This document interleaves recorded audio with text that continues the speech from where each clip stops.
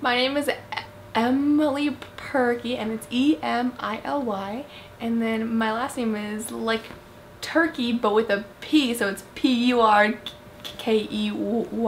So it was in 5th grade, and up until that point, like I just thought I tripped up sometimes. Like I didn't know I had this thing that would eventually make people like exclude me. We were giving presentations on famous people, and then I like wore this whole professional dress, and I curled my hair and everything, and my teacher, he filmed the whole thing just so we could like take a look back on our speeches and see what we could improve.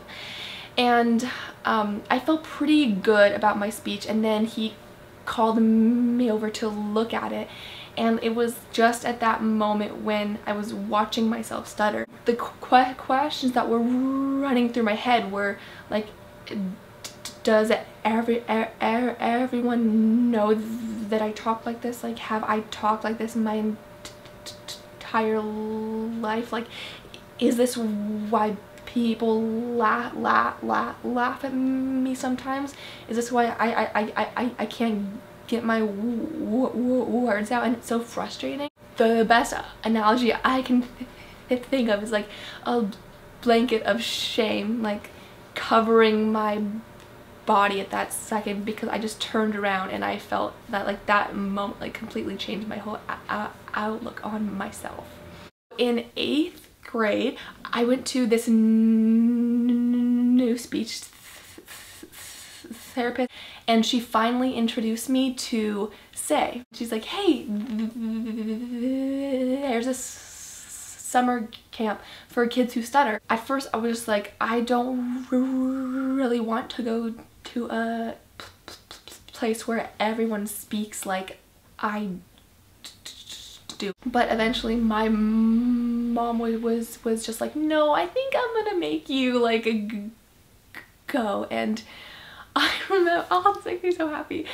Everything was like new and exciting, and I was just so excited. On the last night of camp, there is this big circle like campfire, and I remember like being so confused because everyone was just like circling up, and like we just all had really deep talks, and people would just step out and like give their experiences and like talk about their experiences at Camp Say, and like everyone was crying, and it was at night, and I remember, and I will never forget this for the rest of my life. The founder and director of Say, his name is Tara Alexander.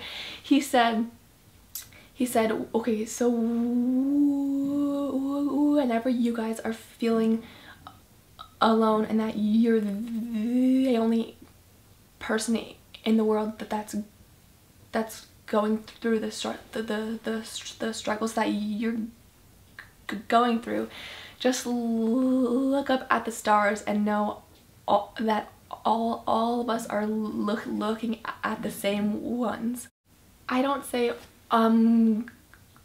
going to camp, I just say I'm like going home.